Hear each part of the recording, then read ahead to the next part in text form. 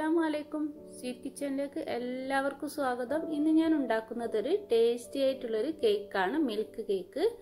അപ്പോൾ നമുക്കിത് പെട്ടെന്ന് ഈസി ആയിട്ട് തന്നെ ഉണ്ടാക്കാൻ പറ്റിയൊരു കേക്കാണിത്.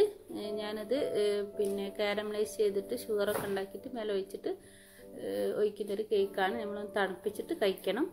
അപ്പം നല്ല സൂപ്പർ ടേസ്റ്റി ആയിട്ടുള്ള ഈ കേക്ക് എല്ലാവരും ഒന്ന് ഉണ്ടാക്കി നോക്കുക. അതിനു മുമ്പ് എൻ്റെ ചാനൽ ഇതുവരെ സബ്സ്ക്രൈബ് ചെയ്യാത്ത ആരെങ്കിലും ഉണ്ടെങ്കിൽ, കൂട്ടുകാരുണ്ടെങ്കിൽ ഒന്ന് സബ്സ്ക്രൈബ് ചെയ്യുക. സബ്സ്ക്രൈബ് ചെയ്തതിന് ശേഷം തൊട്ടടുത്തുള്ള ഒരു ബെല്ലൈക്കൺ ഉണ്ട്, അതുകൊണ്ട് അമർത്തുക. അപ്പോൾ എൻ്റെ എല്ലാ റെസിപ്പീസുകളും നിങ്ങൾക്ക് നോട്ടിഫിക്കേഷനായിട്ട് കിട്ടും. അപ്പോൾ അതുണ്ടാക്കുന്നത് എങ്ങനെയാണെന്ന് നോക്കാം. അതിന് വേണ്ടിയിട്ട് ഉള്ള സാധനങ്ങളാണ് ഞാൻ പറയുന്നത്. ഞാനിവിടെ ഒരു കപ്പ് മൈദയാണ് എടുത്തത്. ഒരു കപ്പ് ഇത് അളന്ന് വെച്ചതാണ്. ഒരു കപ്പ് മൈദ ഞാൻ അളന്ന് വെച്ചു. ഇതിലേക്ക് ഞാൻ 3 മുട്ടയാണ് എടുത്തത്. അപ്പം 3 മുട്ട എടുത്ത് വെച്ചിട്ടുണ്ട്. ഇതിലേക്ക് ഞാൻ ഒരു 2 ടേബിൾ സ്പൂണ് റവയും ചേർക്കുന്നുണ്ട്. അപ്പോൾ അത് 2 ടേബിൾ സ്പൂൺ എടുത്ത് വെച്ചിട്ടുണ്ട്. പിന്നെ ഒരു 5 ടേബിൾ സ്പൂൺ പഞ്ചസാര എടുത്ത് വെച്ചിട്ടുണ്ട്. പിന്നെ വേണ്ടത് വെനില എസൻസ് ആണ്, 1 ടീസ്പൂണ്. പിന്നെ ബേക്കിംഗ് പൗഡർ ഒരു 1.5 ടീസ്പൂൺ വേണം.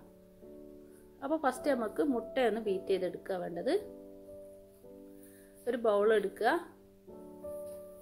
ഓയിലും വേണം, പറയാൻ മറന്നതാണ്. ഒരു 1/2 കപ്പ് ഓയിൽ എടുത്ത് വെക്കുക. ഞാനൊരു 1/2 ഗ്ലാസ്സിലെടുത്ത് വെച്ചാൽ അപ്പോൾ അതിൻ്റെ ഒരു 1/2 ഗ്ലാസ് എടുക്കുക. സൺഫ്ലവർ ഓയിലാണ്. ബട്ടർ യൂസ് ചെയ്യാനും പറ്റും. ബട്ടർ ഇഷ്ടമുള്ളവർക്ക് ബട്ടർ യൂസ് ചെയ്യാം. നമുക്ക് പിന്നെ ഒന്ന് ബേക്ക് ചെയ്യാൻ പറ്റിയൊരു ട്രേയും ആണ് വേണ്ടത്.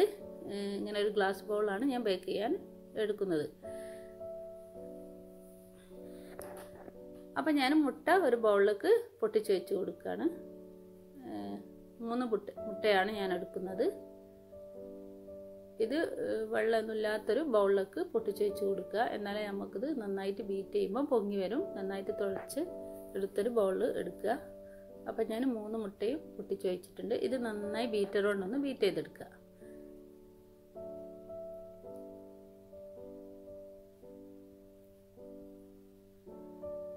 ഇത് കുറച്ച് ബീറ്റ് ചെയ്തതിന് ശേഷം നമുക്ക് നമ്മൾ എടുത്ത് വെച്ച 5 ടേബിൾ സ്പൂൺ പഞ്ചസാര ഇതിലേക്ക് ഇട്ട് കൊടുക്കുക.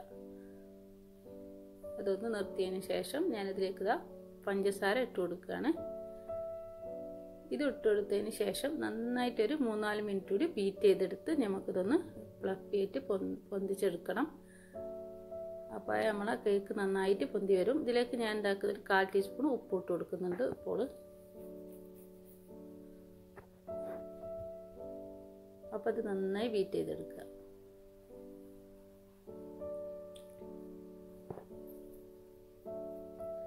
അപ്പോൾ നമ്മളെ മുട്ട നന്നായിട്ട് പതഞ്ഞ് പൊന്തി വന്നിട്ടുണ്ട്.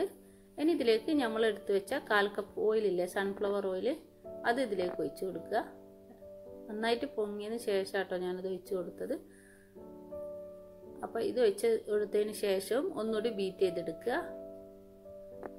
ഇനി നമുക്ക് ഡ്രൈ ഇൻഗ്രീഡിയൻസ് ആയ മൈദയും ബേക്കിംഗ് പൗഡറും ഒക്കെ ഒന്ന് മിക്സ് ആക്കിയിട്ട് ഇതിലേക്ക് ഇട്ട് കൊടുക്കണം. അപ്പോൾ ഇത്രയും പൊങ്ങിയാൽ മതി. നമ്മൾ ഇതാക്കുന്ന ഓയിൽ ഒഴിച്ചതിന് ശേഷം ഞാൻ നന്നായിട്ട് ഒന്നുകൂടി ബീറ്റ് ചെയ്തു. ഇനി ഞാനിതിലേക്ക് ഒരു കപ്പ് മൈദ ഞാൻ അരിപ്പയിലൂടെ ഇട്ട് കൊടുക്കുകയാണ്. അതിലേക്ക് 1.5 ടീസ്പൂണ് ബേക്കിംഗ് പൗഡർ ഇട്ടോ, സോഡയല്ല, ബേക്കിംഗ് പൗഡർ മാത്രം മതി. അത് ഞാൻ ഇട്ട് കൊടുത്തിട്ട് നമുക്ക് അരിച്ച് ഇതിലേക്ക് ഇട്ട് കൊടുത്തിട്ട് നമുക്കൊന്ന് ഇളക്കി യോജിപ്പിക്കുക. അപ്പം ഞാനിതിലേക്ക് ഇട്ട് കൊടുക്കുകയാണ്. അതിനുശേഷം നമ്മൾ എടുത്ത് വെച്ച 2 ടേബിൾ സ്പൂൺ റവയും ഇട്ട് കൊടുക്കണം. ഇത് അരിച്ചതിലേക്ക് ഇട്ട് കൊടുത്തതിന് ശേഷം ഒരു സ്പാച്ചിൽ വെച്ചിട്ട് നന്നായിട്ടൊന്ന് ഇളക്കി യോജിപ്പിക്കുക. അപ്പം അതൊക്കെ യോജിപ്പിച്ചെടുക്കുക. ഞാൻ ഈ റവയും ഇതിലേക്ക് ഇട്ട് കൊടുക്കുകയാണ്.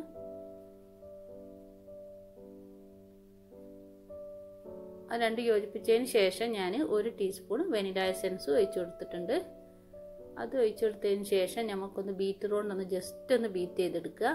കൂടുതൽ ബീറ്റ് ചെയ്യേണ്ട. അതിന് ശേഷം ഞാൻ ഇതാക്കുന്നൊരു ബേക്കിംഗ്, ഞാൻ എടുത്ത് വെച്ച ഗ്ലാസ് ബൗളിൽ ഒരു പേപ്പർ വെച്ചിട്ട് ബേക്കിംഗ് ട്രേയിലേക്ക് വെച്ചിട്ട് ഓയിലും തടവി കൊടുത്തിട്ട് ഞാനിതാ ബേക്ക് ചെയ്യാൻ വെക്കുകയാണ്. 180 ഡിഗ്രിയിൽ ഒരു 30 മിനിറ്റ് 25 മിനിറ്റ് എടുക്കും നമുക്ക് ബേക്ക് ചെയ്തെടുക്കാൻ. അപ്പോൾ ഞാൻ എന്താണ് ബേക്ക് ട്രേയിലേക്ക് മാറ്റിയിട്ടുണ്ട്. ഓയിൽ മാത്രം ഒഴിച്ചിട്ട് പുരട്ടിയാലും മതി. ഞാൻ പേപ്പർ വെച്ച് കൊടുത്തിട്ടുണ്ട്.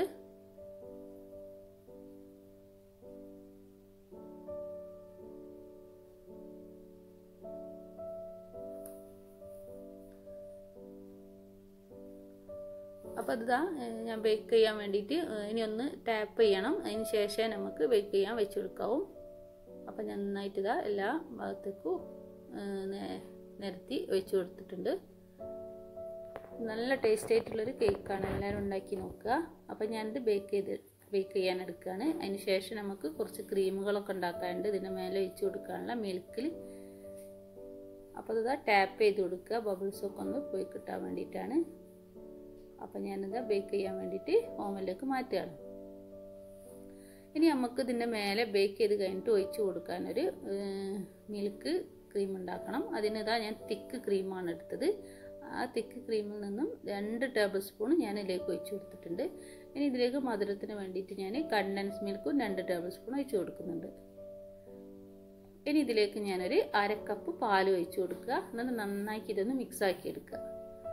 അപ്പം നമുക്ക് കേക്ക് ബേക്ക് ചെയ്ത് കഴിഞ്ഞതിന് ശേഷം അതിൻ്റെ മുകളിൽ ഒഴിച്ച് കൊടുക്കാനാണ്. നമ്മളെ മിൽക്ക് കേക്കാണിത്, അതുകൊണ്ടാണ് ഇത് ഈ സോസ് ഉണ്ടാക്കുന്നത്, മിൽക്ക് വെച്ചിട്ടൊരു ക്രീം സോസ് ഉണ്ടാക്കുന്നത്.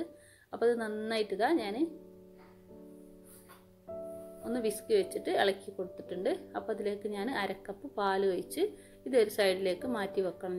നമ്മളെ കേക്ക് ബേക്ക് ചെയ്ത് വരട്ടെ, അതിന് ശേഷം ഇതിൻ്റെ മുകളിൽ ഒഴിച്ച് കൊടുക്കാനാണ്. അപ്പോൾ ഇതൊരു സൈഡിലേക്ക് മാറ്റി വെക്കുക. ഈ മിൽക്ക് റെഡി ആയിട്ടുണ്ട്. ഇനി നമുക്ക് കാരമലൈസ് ചെയ്തെടുക്കാണ്ട് കുറച്ച് പഞ്ചസാര. അപ്പോൾ 4 ടേബിൾ സ്പൂണോ 5 ടേബിൾ സ്പൂണോ പഞ്ചസാര ഇട്ട് കൊടുക്കുക ഒരു പാനിലേക്ക്. ഞാൻ 5 ടേബിൾ സ്പൂണാണ് ഇട്ട് കൊടുത്തത്. അപ്പോൾ ഇതിട്ട് കൊടുത്തതിന് ശേഷം മെൽറ്റായി വരണത്, വെള്ളമൊന്നും വെച്ച് കൊടുക്കണ്ട. നമുക്കിത് കാരമലൈസ് ചെയ്തെടുക്കാൻ കുറച്ച് ടൈം എടുക്കും. അപ്പോൾ അതിങ്ങനെ ഒന്ന് വെച്ച് കൊടുക്കുമ്പോൾ അത് അങ്ങനെ തനിയെ മെൽറ്റായി വരും. മെൽറ്റായി വന്നതിന് ശേഷം ഇത് ഒരു ബ്രൗൺ ബ്ലാക്ക് കളറാവുക ഈ രീതിയിലായി വരും. അപ്പോൾ അതൊന്നും ഇങ്ങനെ ഇളക്കിയിട്ട് എല്ലാ ഭാഗത്തുനിന്നും ഈ സൈഡിലേക്ക് ഇങ്ങനെ ആക്കിയിട്ട് അതൊന്ന് ഇതാക്കി കൊടുക്കുക. കാരണം ചെറിയ തീയിലിട്ടാക്കുക, പെട്ടെന്ന് കരിഞ്ഞു പോകും. കരിഞ്ഞാലൊരു കയ്പ്പ് ടേസ്റ്റാണ് വരിക. ഈ ടൈം ആകുമ്പോൾ നമ്മളിതിലേക്കൊരു ടീസ്പൂൺ ബട്ടർ ഇട്ട് കൊടുക്കുക. ഈ ബട്ടർ ഇട്ടിട്ട് നന്നായിട്ട് ഇളക്കി ഒന്ന് യോജിപ്പിക്കുക. ഇനി നമുക്കിതിലേക്ക് നമ്മൾ ക്രീമും പാലൂടെ മിക്സ് ആക്കിയിട്ട് ക്രീം ഉണ്ടെങ്കിൽ ക്രീം മാത്രം ഒഴിച്ച് കൊടുക്കുക. എൻ്റെ കയ്യിൽ തിക്കായിട്ടുള്ള ക്രീമായിട്ട് ഞാൻ കുറച്ച് 2 ടേബിൾ സ്പൂൺ പാലൂടെ ഒഴിച്ച് ഒന്ന് മിക്സ് ആക്കിയാണ് ഞാനിതിലേക്ക് ഒഴിച്ച് കൊടുത്തത്. അപ്പോൾ അതായത് ബട്ടർ മെൽറ്റായി വന്നിട്ടുണ്ട്. ഇനി ഇതിലേക്ക് നമുക്ക് ആ ക്രീം ഒഴിച്ച് കൊടുക്കുക. പാലല്ല, ക്രീം. അപ്പോൾ ഈ ക്രീം ഞാനതിൽ ഒഴിച്ച് കൊടുത്തിട്ടുണ്ട്. ഇനി ഇത് നന്നായി മിക്സ് ആക്കി എടുക്കുക. അതിന് ശേഷം നമ്മളെ സോസ് റെഡിയായി. കാരമലൈസ് സോസാണിത്. ഇതിടുമ്പോൾ ഇതിൻ്റെ ടേസ്റ്റ് വരിക. ഇതിൻ്റെ മുകളിൽ വരുമ്പോൾ അത് നന്നായിട്ട് ടേസ്റ്റ് ഉണ്ടാവും കേക്കിൻ്റെ മുകളിൽ വരുമ്പോൾ. അപ്പോൾ നമ്മളെ കാരമലൈസ് സോസ് റെഡിയായി. അപ്പോൾ നമ്മളെ കേക്ക് ഇതാ ബേക്കായി വന്നിട്ടുണ്ട്. അപ്പോൾ റെഡി ആയിട്ടുണ്ട്. ഇനി നമുക്കിത് നമ്മൾ ആ ബട്ടർ പേപ്പറൊക്കെ ഒന്ന് മാറ്റി കൊടുക്കുക. ഞാൻ അടിയിൽ വിരിച്ച ബട്ടർ പേപ്പറില്ലേ, അതൊക്കെ ഒന്ന് നിന്ന് മാറ്റി കൊടുത്തതിന് ശേഷം ഈ പാത്രത്തിൽ തന്നെ ഇട്ടിട്ടാണ് നമുക്കിത് പാലൊക്കെ ഇതിൻ്റെ മേലെ വെച്ച് കൊടുക്കേണ്ടത്. അപ്പോൾ നമ്മൾ ബട്ടർ പേപ്പറൊക്കെ റിമൂവ് ചെയ്ത് ഇതാ അടിയൊക്കെ നല്ല രീതിയിൽ കരിഞ്ഞു പോകാതെ വെന്തിട്ടുണ്ട്. സോഫ്റ്റായ കേക്കാണ്. ഇനി നമുക്കിത് ആ പാത്രത്തിലേക്ക് തന്നെ നമ്മൾ ബേക്ക് ചെയ്ത പാത്രത്തിലേക്ക് ഇട്ട് കൊടുക്കുക. ആ ട്രേയിലേക്ക് തന്നെ ഇട്ട് കൊടുക്കുക. നമ്മൾ റവ ഇട്ടത് കൊണ്ടാണ് ആ റവൻ്റെ ആ ഇത് കാണുന്നത്. അപ്പം ഞാനത് പതുക്കെ ആ ട്രേയിലേക്ക് തന്നെ മാറ്റുകയാണ്. ഇനി നമുക്കൊരു ഈർക്കിൾ വെച്ചിട്ട് ഇതൊന്ന് കുത്തി ഓൾസാക്കി കൊടുക്കുക. എന്നാലും നമ്മളെ മിൽക്കൊക്കെ ഒന്ന് ഇതിൻ്റെ ഉള്ളിലേക്ക് ഇറങ്ങി കിട്ടും. നമ്മൾ ഉണ്ടാക്കി വെച്ച ക്രീം മിൽക്കില്ലേ, അത് ഇതിൻ്റെ ഉള്ളിലേക്കൊന്ന് ഇറങ്ങി കിട്ടും. അപ്പോൾ അത് നന്നായിട്ട് ഇതാ ഞാനൊന്ന് കുത്തി എല്ലാ ഭാഗത്തും കോട്ട ഉണ്ടാക്കിയിട്ടുണ്ട്.